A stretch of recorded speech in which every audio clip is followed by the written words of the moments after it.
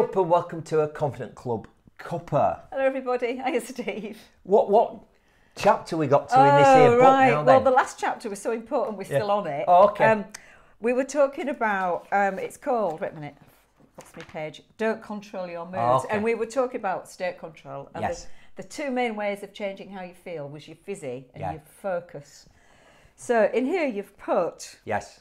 by focusing on what you don't want rather than what you do want, you are doing an excellent job of confirming to yourself why you don't deserve something. Now, I must say, Steve, Yes.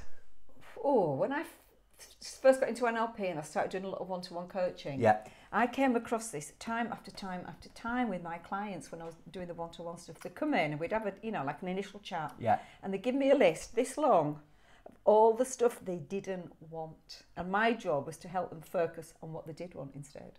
Yeah. NLP, talk about NLP. Neuro-linguistic programming, for those people who don't know. You should never try to create a negative internal representation, whatever that means, right? But again, the one we don't work all the time, it's in the book. And I've used it for the book, actually. The whole book is based on this principle. When he said to a small child, don't drop the milk, right? And you focus what do? They drop the milk, right?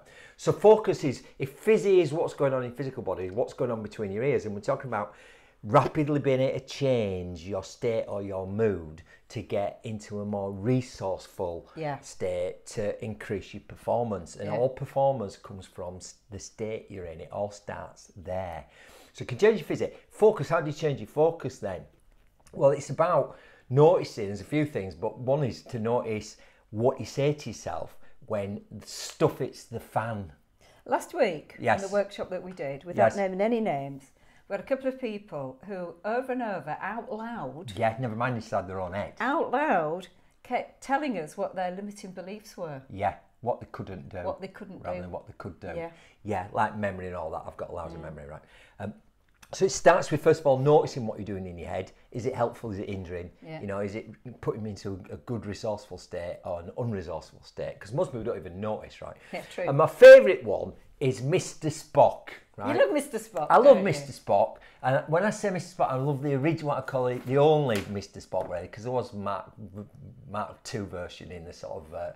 the new Star Trek movies, but Leonard Nimoy back in the day. Really Star Trek episode. Really authentic point of ears. Yeah. Anyway, but the classic episode, they'd be getting attacked by the Klingons, quite painful. They're all falling about the bridge of the Starship Enterprise. Kirk's getting all emotional out there, but not Spock.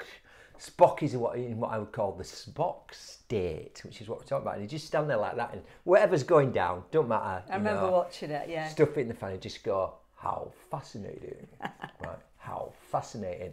So one way of changing your focus is particularly when you challenge, say, giving presentations is one, you know, stuff happens. And how fascinating, if you say how fascinating to yourself, it forces you to think about it in a different way. I think everybody's life and everybody's experience is often a direct result of the kind of questions they ask other people, but particularly they ask themselves, like high quality questions. And this is when we talk about focus. Many ways of thinking about what goes in your head, and we may need another couple maybe to talk about another one, but just talk about the Spock principle. Because if you get emotional like Kirk, you know, you step outside your comfort zone, it doesn't quite work out perhaps how you wanted it to. And first time you do anything, we've said this many times on previous covers, it's probably not going to work out that way. You've never done it before, right? Most people beat themselves up and they ask a lousy question like, oh no, why do I always do that? In that voice as well. Oh no, why do I always do that? And then if you ask a lousy question like that, your brain will go, because you're an idiot, you're a fool. Whereas if you go, how fascinating, that's another way of saying, I'm going to get the learning from it. Just learn something, whatever happened, it's not irrelevant how I feel about it. Get the learning, put it into my next goal and get into that virtual circle of improvement. Don't you think a lot of people as well, I was just thinking about the people last week, also don't think that they're responsible for what they say to themselves. No. They think that's outside of the control. Yeah, well, more that in another Cuppa, I think. Definitely that voice, like we do a whole Cuppa on that voice in your head. Go on, then we'll do that next. But it does start with, back to taking personal responsibility. You have a choice and you can change your focus.